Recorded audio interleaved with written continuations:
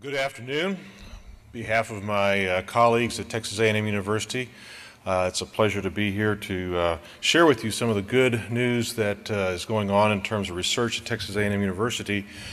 Although I'll be focusing on energy and the environment components of our research program, do be aware that we have research activities that go far beyond just these two areas. I'll allude to those a little bit as we go through the presentation. Just for those that might not be familiar with Texas A&M's presence here in Qatar, we began our undergraduate program in 2003.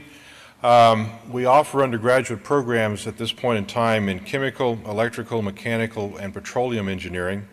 It's our plan to offer a graduate program beginning in the fall of 2011. We are now staffed up to have approximately 80 faculty members, and importantly, we received our ABET accreditation in August last year.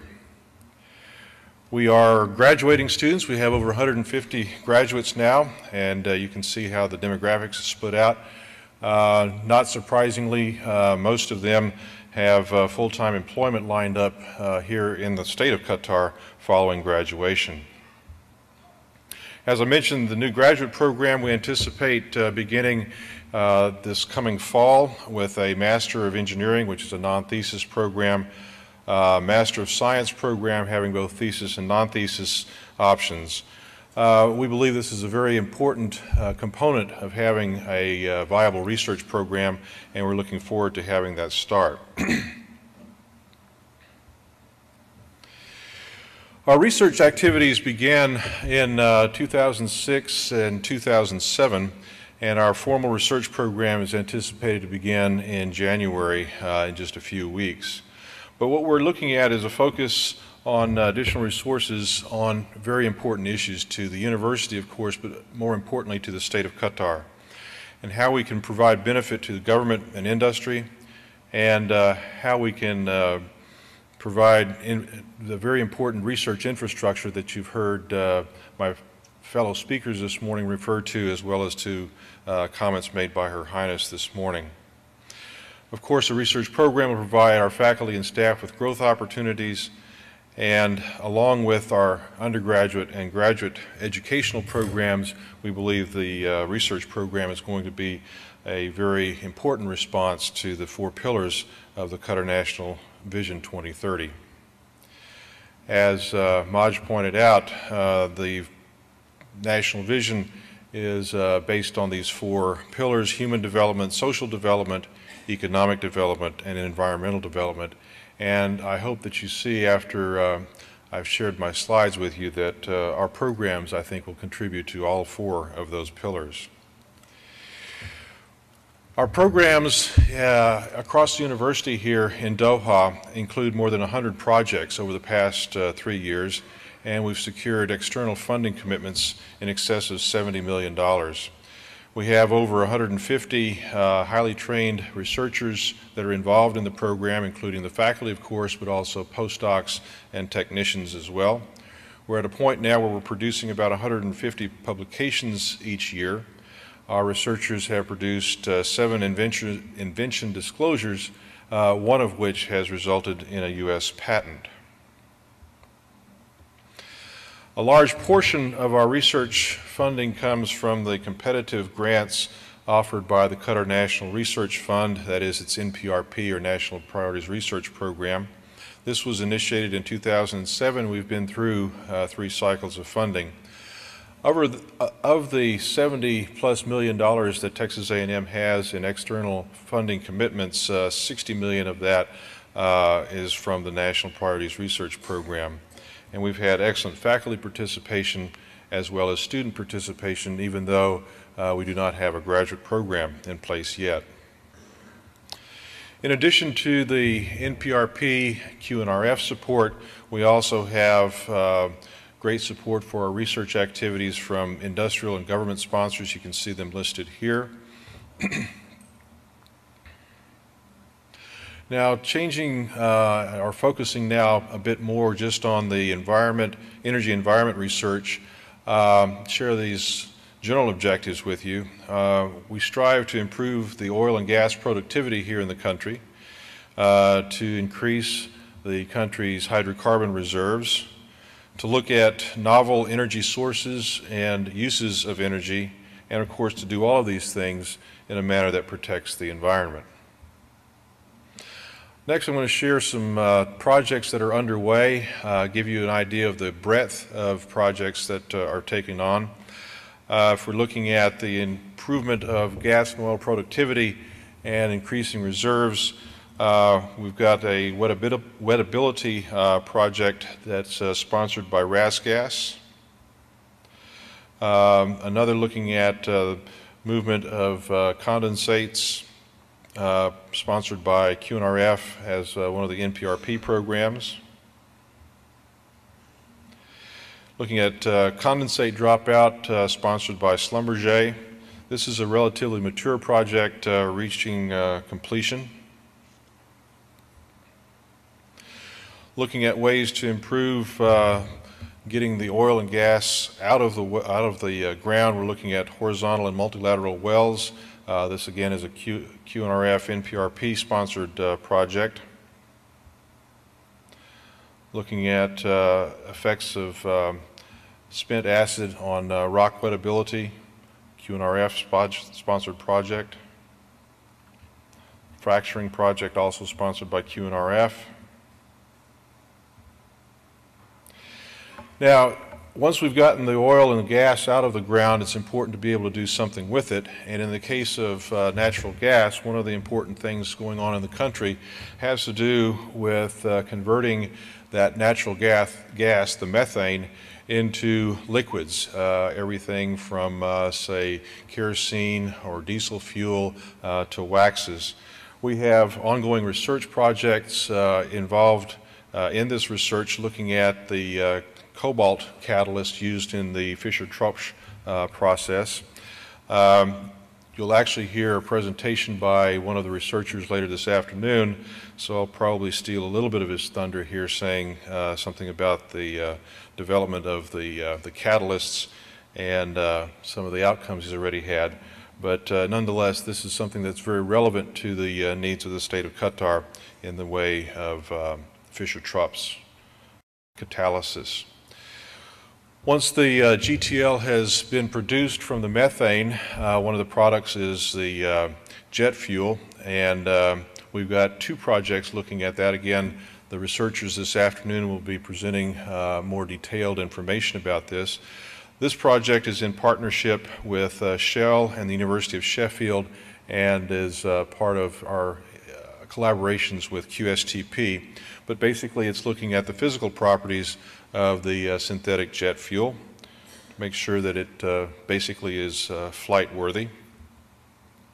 Another project that you'll be hearing this afternoon looks at the combustion properties of the synthetic jet fuel. We want to make sure that if there's a problem in flight, for instance, the fuel will flow and can be reignited in the engines. What you see there is an ignition test facility that can simulate not only the combustion process at atmospheric pressure, but also at the atmospheric pressure that you would see at 35,000 feet. This is a very interesting use of the methane. Again, you'll hear a presentation by Dr. Ozalp this afternoon.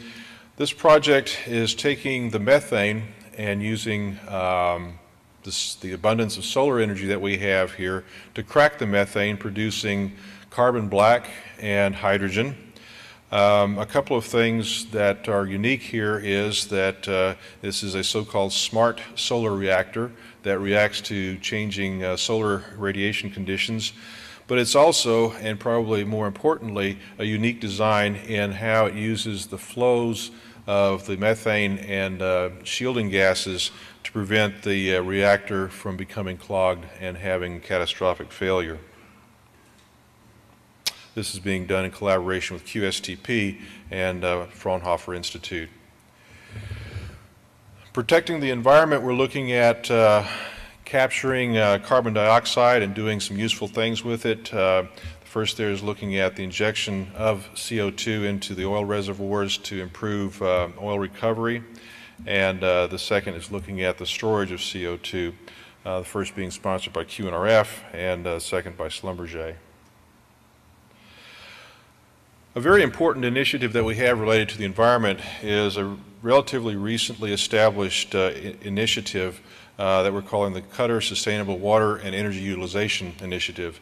This was established under the patronage of His Excellency the Minister of Energy. It has several objectives here addressing sustainability, knowledge and technology transfer, providing technical services to our stakeholders. Something very important is to establish and engage in campaigns to promote the need to have a sustainable environment to the wider public, and of course, as always, to develop the human capacity. The QWE was founded by two of our professors, Patrick Linke and Ahmed Abdel Wahab. Has a strategic advisory board listed here, and we currently have two consortium members, Chevron and RasGas. The Water Environmental Center includes research activities worth more than $6 million, but also the bottom half of the list there is very important in that it conducts or provides technical service to the state of Qatar and various entities within it, looking at water, wastewater, soil, and sludge samples, modeling and simulation. We can assess technology and provide general technical support to our stakeholders. And of course, we're building capacity. We organize practical training programs, workshops, symposia, etc.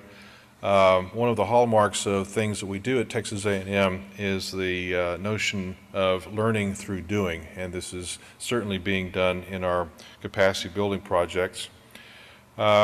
We use the QWE for providing world-class laboratories for these courses, and of course we transfer the findings of the research to our students that are enrolled in the classes. Have a wide range of state-of-the-art equipment. You see some of them listed here. Some of the projects that we have ongoing under the center's leadership is looking at desalination of water. It's no secret to anybody who has been here for a period of time to know that the state of Qatar depends almost entirely on desalinated water for its fresh water. The processes that are used now work well when they're near the sea, but our researchers have developed a process that produces zero liquid discharge, so it can find application inland where there's not a mechanism by which one can discharge the brackish water that's produced as a byproduct. Again, this is part of our involvement with QSTP, and this is one of our proof of concept projects with QSTP. We're also looking at the effects of using seawater in industrial cooling applications at Ras Laffan. We're looking at the effects that has on the environment and what can be done to mitigate those effects. A longer-term outcome of this project is to provide some assistance and work collaboratively with the government in developing sound regulatory policies. While the gas that is produced out of the North Field does not have terribly high concentrations of H2S, it does have H2S that has to be dealt with, and so the byproduct of sulfur that is produced as part of the liquefaction process needs to be dealt with, and we have our researchers that are working on a variety of ways to use that sulfur, looking at it to treat hazardous wastes, looking at it to be incorporated into cement and masonry structures and so forth. A couple slides to summarize. Texas A&M's external research funding, in the first column there, like I said, we have over 100 projects. 60 of those approximately come from the QNRF NPRP program. We have 5 projects that are being undertaken in collaboration with QSTP, and 13 projects in partnership with the companies here in Doha. In terms of strategic research initiatives, we have 2 underway. The Qatar Water and Energy Utilization Initiative, which I talked to you about. We also have, in collaboration with Qatar University, the Materials Research Center.